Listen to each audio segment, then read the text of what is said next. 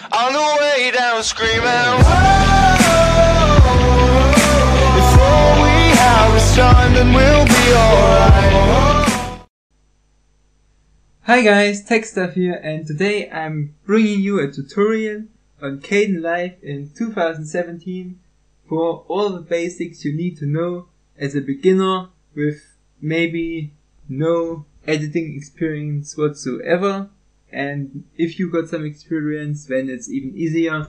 So let's get started. And Kdenlive is also a free program which you can download for Linux and Windows and other operating systems, and it's, in my opinion, the best video editing software for Linux, which is free. So yeah, so let's get started. Now, obviously, the first thing you want to do is select open a new project, so you can just click on File and click on New, or you just click on New here. So doesn't really matter, but or you just press on Ctrl+N. So there are 3 ways you can do that. I will just click on New now, and yeah. Now you can select the project folder where it will be saved. I just select my tech folder, so it's basically in my home, and Kdenlive is one of the folders, and obviously I want to have the video then in Kdenlive, and yeah, so now you can select the profile, and for my YouTube videos I select 1080p and 30 frames per second, but you can obviously select a wide variety of settings.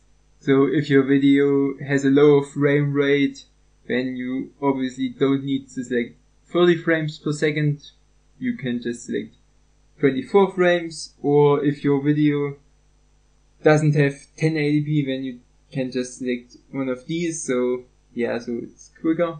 And obviously it also supports 4K, so as you can see, you can also select these and also some others, and yeah, but don't really care about those. So let's just go up here, and yeah. So now here you can select how many audio and video tracks you want to have. For this little demo, I think 3 are more than enough, but obviously if you have like a larger project, then you might want more than 3. So yeah, or if you maybe want to mix some more music in so it sounds better, or some sound effects, then you might want more audio tracks than video tracks. So that really depends on the project you want to have. So yeah, but I'm just choosing 3 for now. So yeah, and yeah, let's just get started and just click on OK. So as you can see, a blank screen, of course.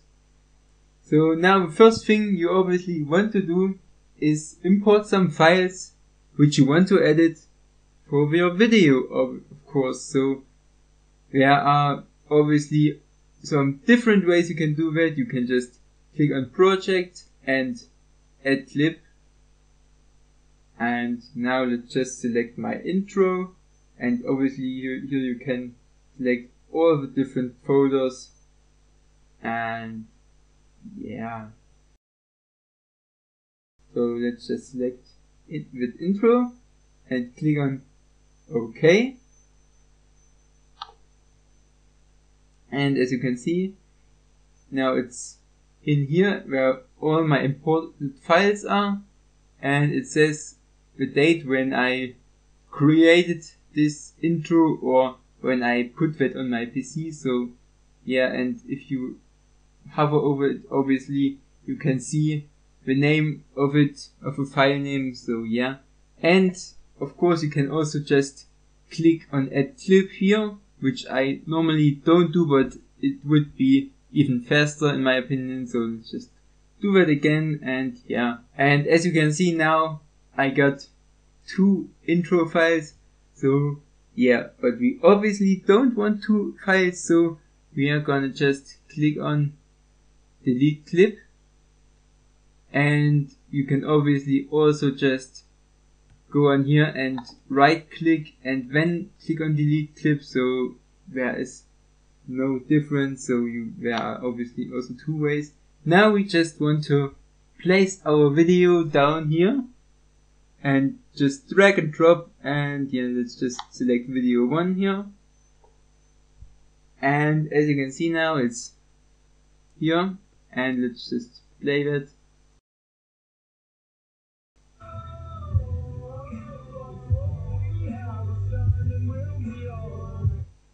So as you can see it works. Here's the project monitor, and now let's select another clip for one of my videos which I will upload today. So that would be where is it? So this is the Boss Dynamics video which I will upload today, and also just drag and drop and just put it where you want, obviously, but we're gonna put it here on video 1 and just place that here. And obviously you can cut parts of a video, and this is all down here. So here's your selection tool where you can select at which part of a video you are and can preview your video. And yeah, I'm just gonna mute that clip now, so if you just want to view your video but don't want any sound, or maybe just want to mute a clip completely without cutting the audio, just disable audio, but that would suck because then you wouldn't hear our intro, but I'm just demonstrate that now. So as you can hear, there's no audio right now, and if I disable that, now, so as you heard, now there was audio, but let's just stop it right now. And down here you can select the razor tool, which is obviously for cutting your videos. So maybe you don't want a certain part of a video and just select it and cut it, or maybe you just want to reorder your video, so you can obviously cut the different parts of your video, and then you could click on the right button and click on delete selected item, or just go back to your selection tool and drag and drop and just reorder them in any specific order you want. So that's very easy and yeah, very beginner friendly, so it's yeah, very easy to do. And now if you got a longer project or you just want to change your view, you can go down to the zoom level and just press here, and now let's go a little bit nearer.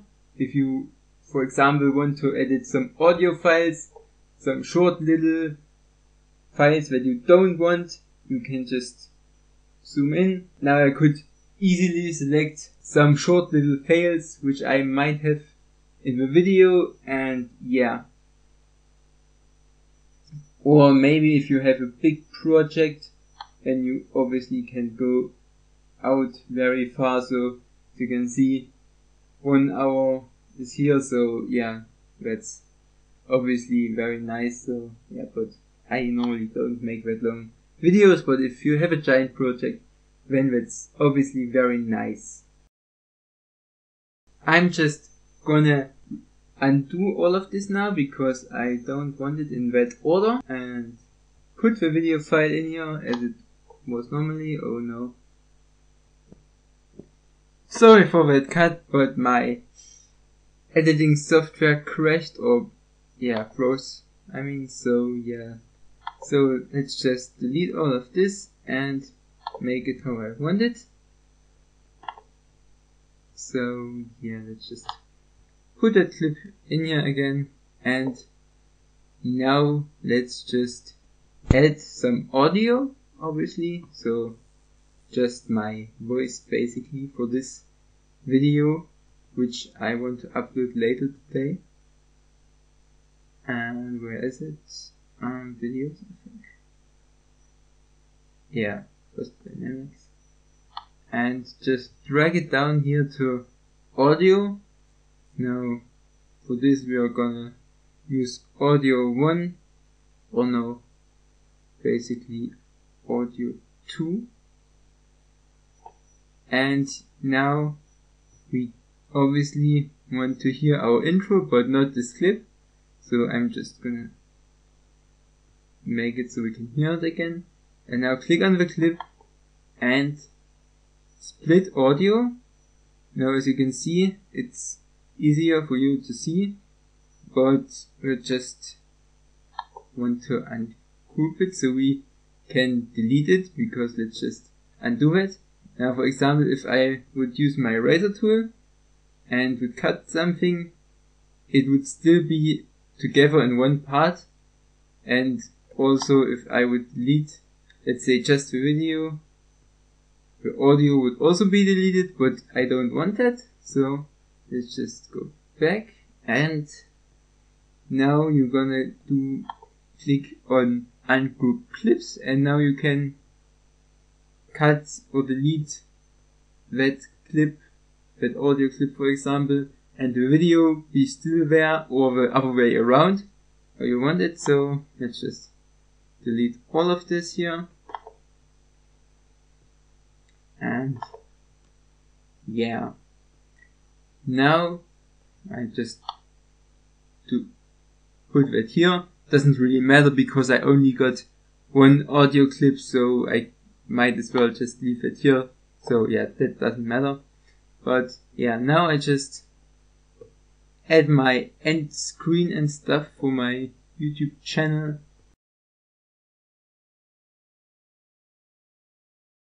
And of course also drag and drop. Now this is, oops.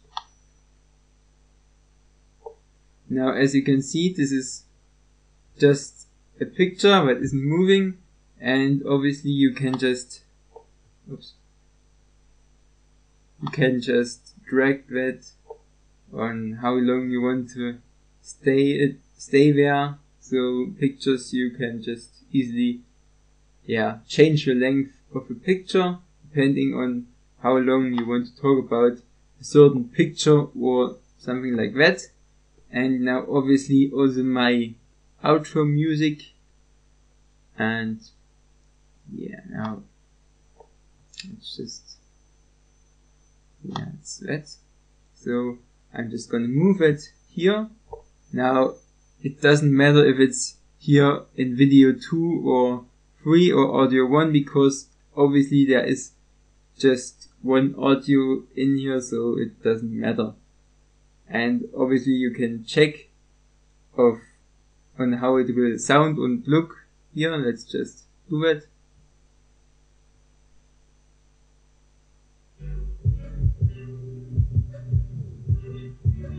So yeah, everything works nice. I'm just gonna make it a little bit longer.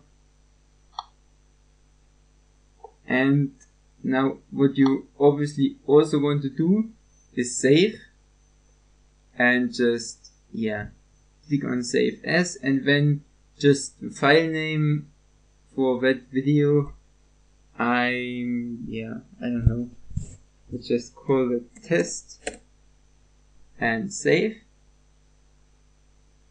And now your progress is saved. So if you would open that clip up, if you would click on open here and would select that clip, it would exactly show you how it looks right now.